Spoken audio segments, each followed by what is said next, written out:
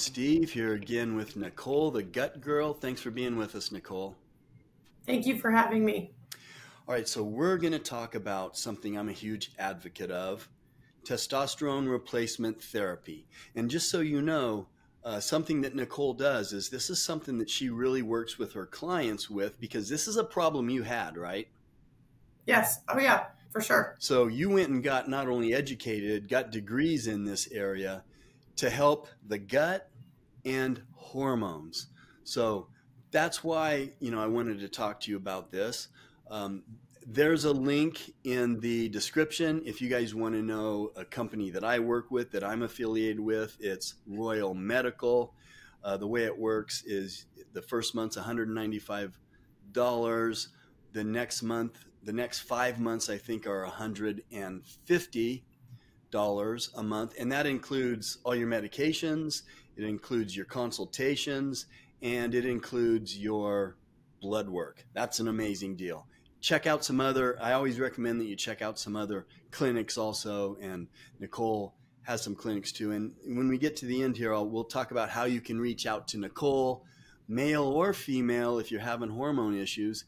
And a lot of times people don't know they know they have a problem, but they don't know it's a hormone issue, right, Nicole? Yeah, absolutely. This is usually a big problem with a lot of people having, very little to none to no hormones that are measurable, that are giving you any use. Right. And you all know, if you watch any of my social media channels, you know that I'm on TRT. I'm on a fairly moderate dosage, but it's taken my total testosterone up high and my free testosterone. So I'm a huge advocate, and we were talking a little bit before we turned the camera on that if you do it right, it's only common sense that, okay, if you increase your protein and you start lifting weights, you're going to lose body fat, right? Absolutely. Yes. You're going to put lean tissue on, right? Oh, yeah. What's that going to do for you? It's going to improve everything. So talk a little bit about that first. Yeah. So, I see a lot of people nowadays, quite a few people actually, that have fatty livers. And that is going to help your organs. It's going to help you not have fatty liver syndrome when you're not an alcoholic. It's also going to help the visceral fat around all the other organs. I'm a huge proponent of this as well, done right, as you had said. But there's a lot of people who come to me who have zero libido. Their bone mass density is very low, and testosterone helps with that. Their fat distribution. You have men who have a big belly, but they have good definition otherwise. Then we can go into all the other things, but tired, fatigued, all of that kind of stuff. It's very integral, and a man's testosterone should really be between 600 and 1100. Other than that, and I'm seeing a ton of men come to me with their testosterone in the 200 range, and their doctors telling them they're fine. It's horrible. And it's young men, some of the young Yes. men in the 200s. And I'm like going, what? Yeah. And I think a part of that is, after everything I see, that's diet. That's where they're getting their food from, their soil bases, all of those kind of things. All of it is junking up the system, which is going to pull down your hormones, because you have to remember your hormones, including testosterone, is made in your liver. So if you're bogging down the system with bad foods, bad oils, a bunch of sugary products, you're a drinker, or you don't sleep well at night, those kind of things are going to pull down the testosterone marker. And, I just want to kind of circle back a little bit and talk about, here's an obvious symptom to me.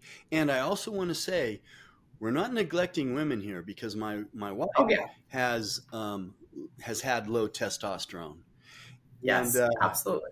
She might be a little embarrassed about this, but, she's getting her hormones right. And I'm sure she hasn't told you this, Nicole, but she's chasing me around the house. She did tell me that the other day, that she was chasing you. Yeah, She did. of course, it wasn't on tape for the whole world to hear. Like I'm No. So saying. you're in trouble for that. Yeah. No, she doesn't watch a lot of my videos, so maybe she won't watch this one. But I'm like, going, who are you? What have you done to my wife? Yeah. But her testosterone was in the toilet. So Oh, yeah. I want to talk about a symptom that I see that's common. Not that I'm a doctor or anything, but and correct me if I'm wrong, but I think this can also happen for women, like after menopause. But all of a sudden, if you're doing everything like you've always done it, let's take a man for example, and you're 40, you're 45, you're 50, you're doing the same exercise, you're eating the same diet, and all of a sudden your body composition changes. All of a sudden your calories haven't got up, and you're starting to get fat, and you're going, "What the heck is going on?" That's a symptom, right? Oh, without a doubt. I mean, and this is coming from the woman's perspective too. You know, everybody knows, if you've been watching the videos, I've had thyroid problems, but that is a hormone. And also it pulled down my regular hormones. I do injections of testosterone, estradiol, and progesterone twice a week. And it was maddening how much I was working out, and I wasn't seeing any type of definition. So that's a huge symptom of it. If you're an avid gym goer, you're doing all the right things and nothing's happening, you might want to check your testosterone. Right. Now let's go back to women real quick. So my wife, why is she chasing me around the house all of a sudden? Well, her free testosterone was point 0.5. I talked Yes, to the it was doctor and I nothing. said, excuse me, doc, my wife is almost dead. Her free Yes. testosterone is point 0.5. That's Yes. Yes. ridiculous. So this goes both ways for women. Mhm. You know, I think you and I talked a little bit about this before we turned this on. It's a little easier to get the men figured out than to get the Yeah. women figured out. And my wife has been a tough one for you, right? She's been very difficult. Yeah. I mean, not her herself, but her issues have been tough. There's a lot going on there. But we have made some huge movement in the hormone department. For And sure. yeah, and contrary to what men believe, women do want a libido. So that is a huge symptom of this. And it's not what we want to do, is be telling our husbands no all the time. So that is a huge symptom. If you're like, don't even touch me, like, there might be a testosterone issue here. Right. And so you women, I say this all the time, don't discount this. Say, "Oh, I'm a woman. Yeah, I don't need you need testosterone too." Yes. And women have the Yes. same side effects that men have of low testosterone. So now, and my wife is 58. I'm just letting go with all the secrets, right? I'm 61, and now she's starting to get her hormones right. She's getting the testosterone right, and that didn't happen overnight for her. For a lot of men, it Yeah. happens in a matter of a couple weeks. You notice something, but Yeah. that's a big symptom that I just wanted to bring out is that if your body composition is changing all of a sudden and nothing's different and you feel different and you're getting fat, that might be, well, that would be the first thing that I would check. Yeah, and you know, Steve, that's a big deal, because a lot of women's OBs, men are not being offered to test their hormones, which is in a whole. It's their estrogen, it's their progesterone, it's their testosterone. Should be all checked. You guys have that in you too. We need to check them all. So, you know, us as humans need to be our own advocates, that we go get these tested. There is no reason that a doctor should tell you no to testing your hormones. Absolutely not, at any age. I have a 26-year-old male that I'm dealing with right now that has a testosterone marker of 209. Wow. Something's wrong there. And that's what we're figuring out is. So my point with this is that men and women should both absolutely demand their hormones be tested, because it's not up to the doctor to decide without that kind of testing that they're fine. A 26-year-old kid who plans on having kids should and is feeling like crap, can't put muscle on, is super fatigued, and is having like bigger breast size, that kind of stuff, but is in really good shape other than that, okay, we got some hormone issues happening. So you want to take your symptoms and ask them for it. There's lots of other ways. I test hormones all the time through ZRT, that kind of stuff that we don't even need a physician to do. And this is really important too. You just said, I don't care if you're 20, get your testosterone checked. Here's why. If you get your testosterone checked and it's 800 and you're 20 years old, okay, that's good.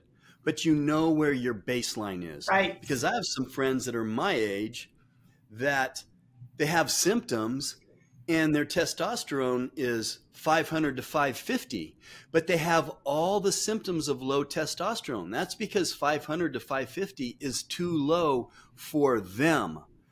Their testosterone, when they were in their 20s and 30s, was probably 1200 or 1500, and now it's 500. That's way too low for someone now, and the doctor's usually going to look at that, unless they're a specialist, and go, oh, you're fine, your symptoms aren't real. Yes, they are, because this person's testosterone might be cut in down to a third of what it was. Exactly. Perfect point, because I always tell my women also, before you go in for a hysterectomy or anything, you should have a baseline of where we want to be in perimenopause and menopause. Just because you're in menopause does not mean that you're dead. So stop having a doctor tell you, oh, you're fine, you'll be fine with, you're supposed to have this in menopause. We're also not supposed to live this long. So it's a problem for our hormones. Yeah, and the reason you want a base point is so that and so now you have a reference point. If you're 20 or whatever age you are, when you have that reference point, now oh, my testosterone's way lower than it wants to be, right? Absolutely. Absolutely. We should always have a base. And do you know how many people who walk through my doors that don't have any kind of base but have massive problems? So it's really hard to talk to a doctor about. It's very difficult. Yep. And sometimes the doctor just says, oh, you're fine, you're fine, you're fine, you're in the normal range. But that doesn't mean it's optimal for you. It might be low for you.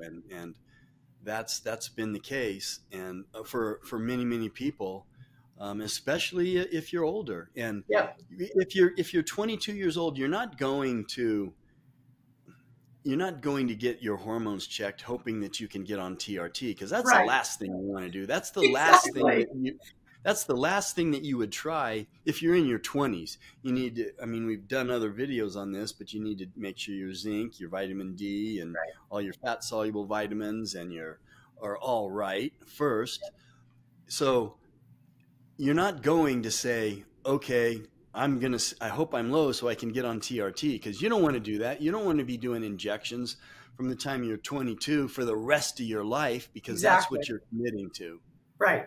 Exactly.